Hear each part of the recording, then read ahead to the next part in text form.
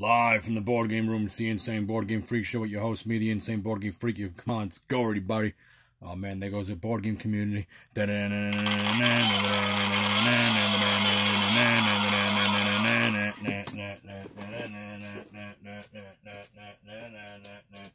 this episode, Classic Games, 100 games. Bring game night to a whole new level with this Classic Games Super Pack. 5 double-sided playing boards, includes all your favorite games, and many more to discover, such as chess, checkers, racing game, 4 in a row, snakes and ladders, 9 men's Morris, Ludo, aka Parcheesi, tic-tac-toe, solitaire, game of goose, and crokinole, or whatever, crokinole. So my pronunciation's bad. Anyway, 100 games. I don't know if I could do all these games in 100 games in this episode in less than 25 minutes or so. But anyway, doesn't look like there's 100 games. Hey, wait a minute. What is this? To the board game room. I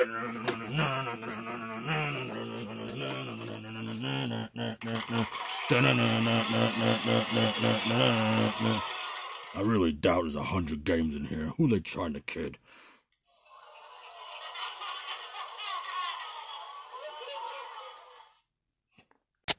Alright, here we go. It's 100 games. Classic games.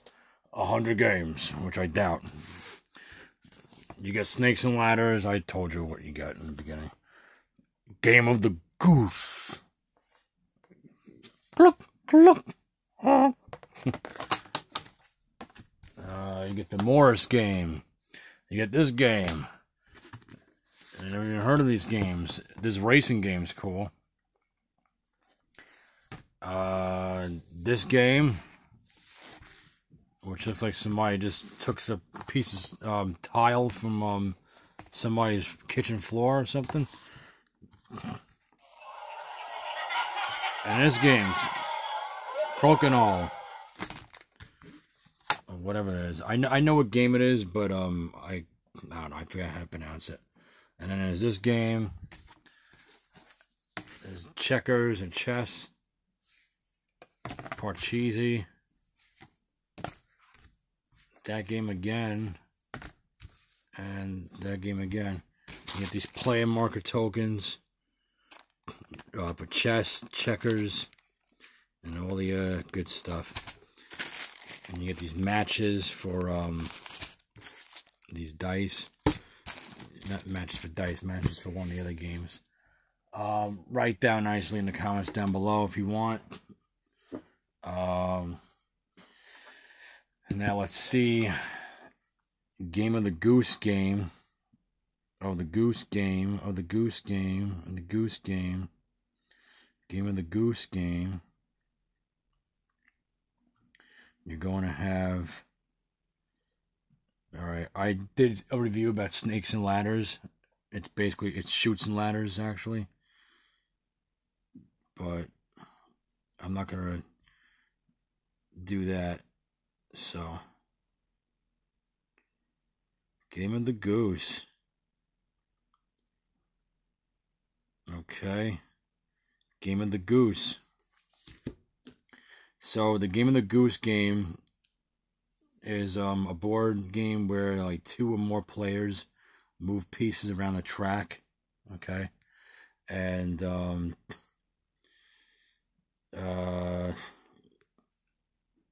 by rolling a dice or 2 dice. The aim of the game is to reach square number 63 before any of the other players do, while avoiding obstacles such as the inn, the bridge, and death. The game is thought to have originated in the 16th century, and the game is mostly played in Europe or wherever. That's basically it. You're going around the board, and then I don't know, these are here for designs, whatever. You only gotta do like that.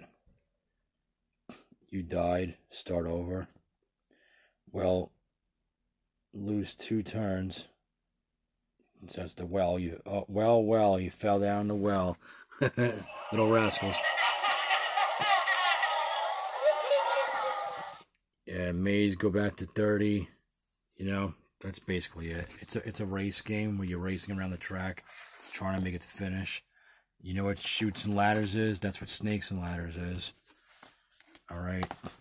So now, this game here,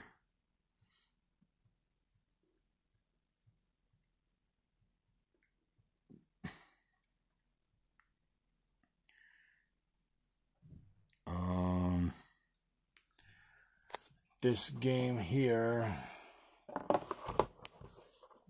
is 4 in a row. So I'm guessing it's like tic-tac-toe.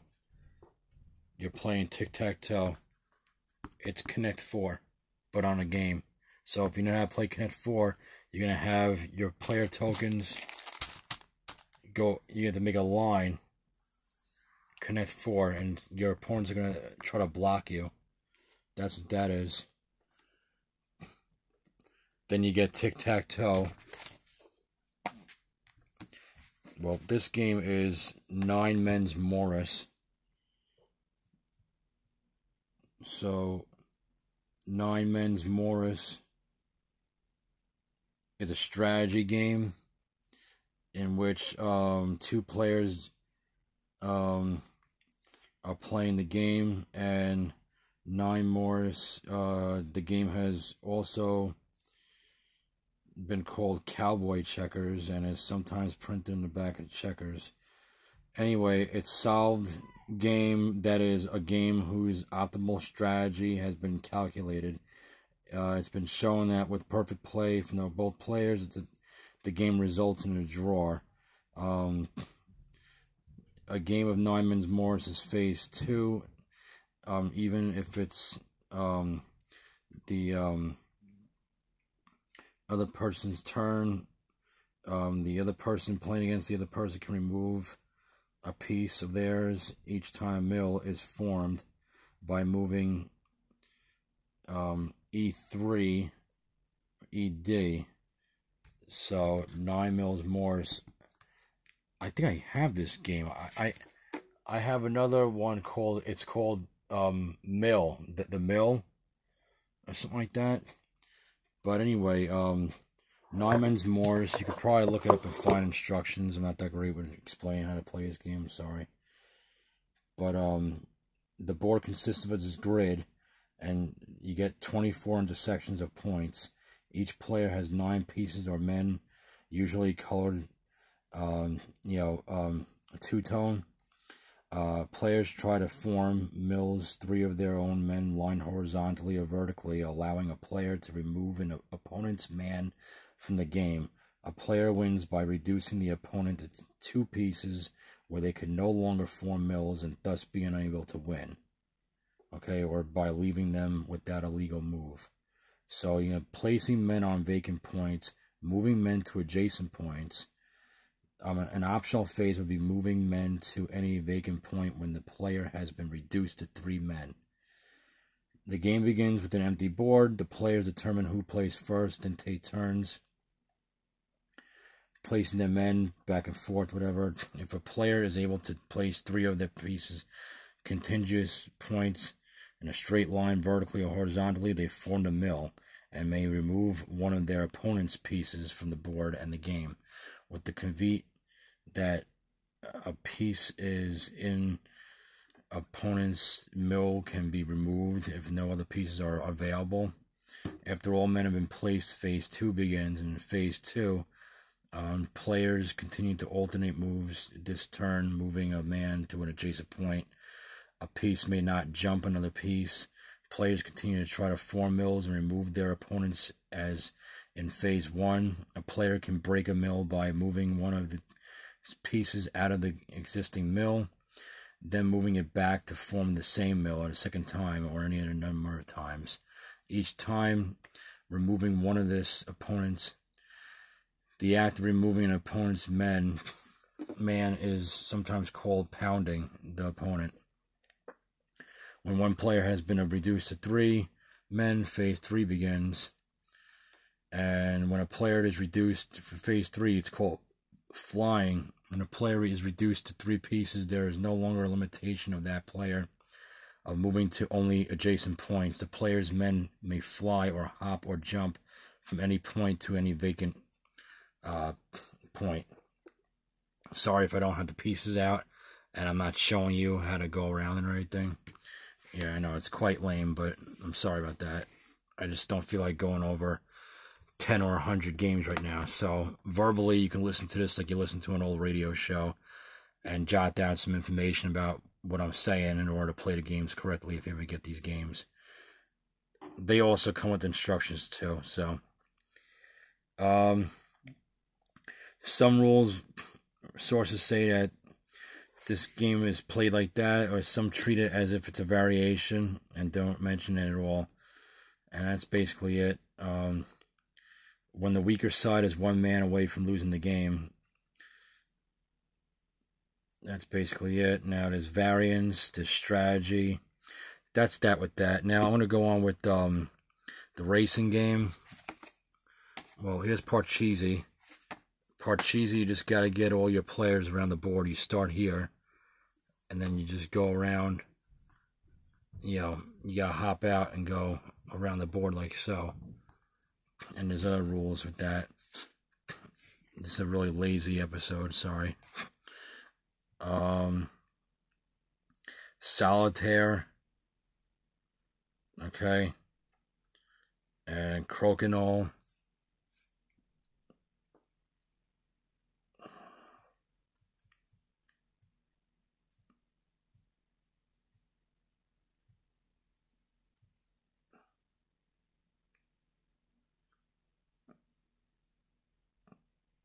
Solitaire. Board game. Whatever, I'm probably boring you. You probably are like half asleep right now. I know I'm about to fall asleep. Had a long day at work today. Crokinole. Shut Up and Sit Down does a really good episode of Crokinole. Me mates over in England, the UK. Really cool guys. Check out their episode about Crokinole. It's a big wooden board game, and it's like playing shuffleboard. And it's a dexterity game that's kind of like shuffleboard. And then that's basically it. Solitaire, I can't really find the rules and regulations to play that game as a board game. Let's go up top.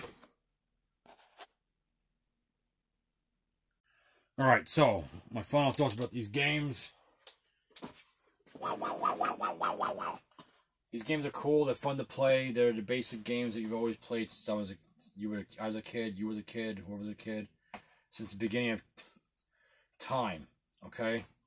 These are really old style, old school games, the first board games of all time. Sorry if I really didn't do much greater of an episode with these. I'm kind of tired, and doesn't mean I should be lazy and do a bad episode of these games. These games should get really good credit because they are the originators of board games, and I greatly appreciate these games, even though if I didn't show that much with the review I just did. So I guess I'm ashamed in a way, but I shouldn't be, because you know I'd be running out of time anyway. But you can probably look it up online and find out how to play these cool games. Checkers and chess, that's easy to know. Crokinole is kind of easy to know. Tic-tac-toe is easy to know. This is Solitaire. You know, Chutes and Ladders is like Snakes and Ladders. Men in the Mill, 9 Men's Mill, whatever. That's pretty cool. I like that game.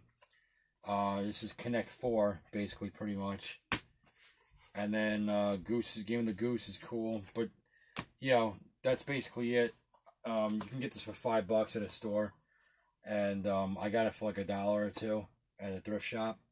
It didn't come with instructions though to the game, so but offhand, off the top of my head, I kind of just like remembered, what they were and how to play them a little bit because they look familiar. So, but the playing pieces are pretty cool. They're decent. They're good. And that's basically it. That's Classic Games 100 games. That's it for today, everybody. Looks like this game is over, or these games are over. Board game freak out.